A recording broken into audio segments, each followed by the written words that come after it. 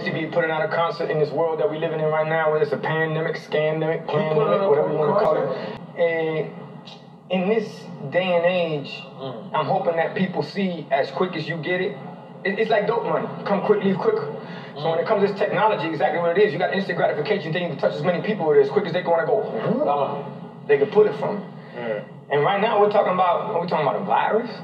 A virus. That's what we talk about: SARS, MERS, bird, swine, Ebola, now Corona.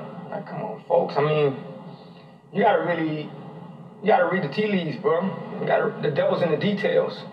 And with that said, if you look at the recovery numbers on what we're talking about, I don't know what it is, but I guess the flu went on vacation on this year. Heart attacks went on vacation this year. Everything went on vacation this year when it came to, I'm talking about, what we're going through right now. Okay. And let's just call a spade a spade. And the reason I can have this conversation is because my family comes from communism. They fled communism. They had everything taken away from them. Everybody got murdered. Everybody got killed. And that's the reason me, being a first-generation Cuban-American, or maybe us, being first-generation Cuban-Americans, I look at freedom and I appreciate that shit. I appreciate opportunity. I appreciate anything that you give me. All I need is a little slip, partner, and I got you. And that comes from the fact that when Castro took over everything, and I'm looking at what's going on right now, the only person here that's hot, 38 hot, is Castro. He's going, y'all did it with a virus? Shit. Y'all took over the world with a virus? Y'all gotta be kidding me. He had missiles pointed to the United States of America during the Russian Missile Crisis, during the Bay of Pigs and what they went on through. So this shit gets deep. The only thing is do you want to realize how deep it is? You know, that's the way I look at this shit. And even going into this, I don't know if y'all know about this, but might as well put it out there, especially in y'all show, because y'all got folks that need this more than anybody. We all need it.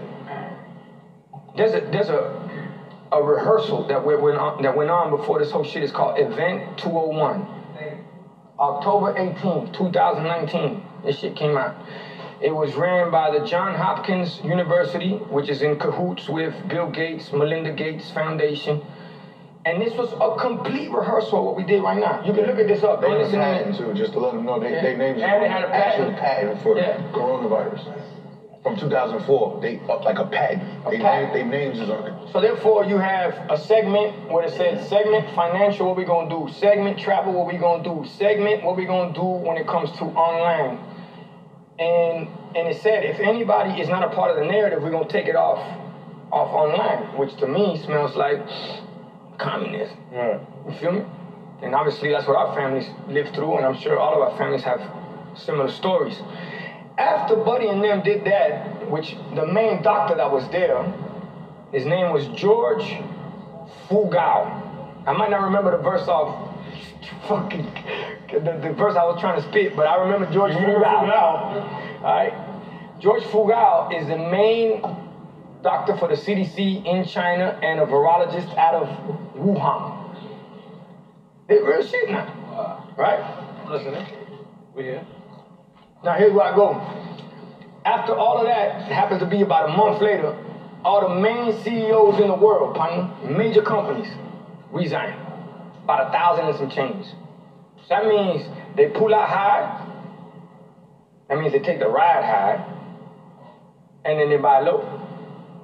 Well, everything went boom. God knows what they did or they didn't do. But I'm talking about Disney, Hulu, Microsoft, Nike, Wells Fargo, Boeing, you name it. You look at them. And this is the part that I gotta talk to the world about, is that's the tail wagging the dog, partner. Well, y'all worried about followers and likes and who's on TikTok and Instagram. Bro, continue though. Nah, but all I'm saying is, look, man, I hope everybody wake up with what we got going on, and bottom line what it is, people so connected, they disconnected. And they take so many pictures, they miss the big picture. Let me ask you a question. Hold on.